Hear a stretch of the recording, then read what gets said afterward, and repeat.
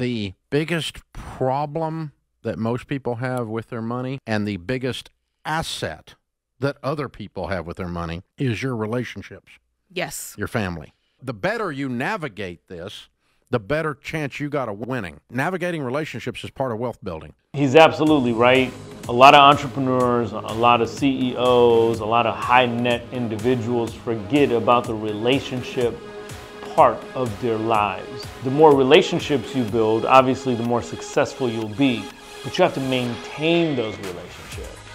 Building the relationship might be the easy part, but maintaining those relationships, that's a harder part. And that's something that I've always dealt with. Great building relationships, winning that friendship, doing all those things, but maintaining those relationships, that takes a lot of time and effort. With regard to family, that effort is going to be well spent. But there's a balance to it. As an entrepreneur, I'm not one of those people who use family as an excuse. Oh, I got family, I can't make this.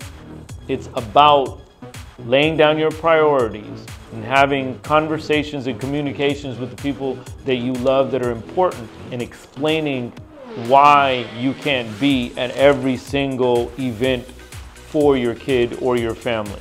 Otherwise, if you were working for someone else, think about it. Would you get 35 days off in a 2-month period because you had to be at every single preschool event for your child? No.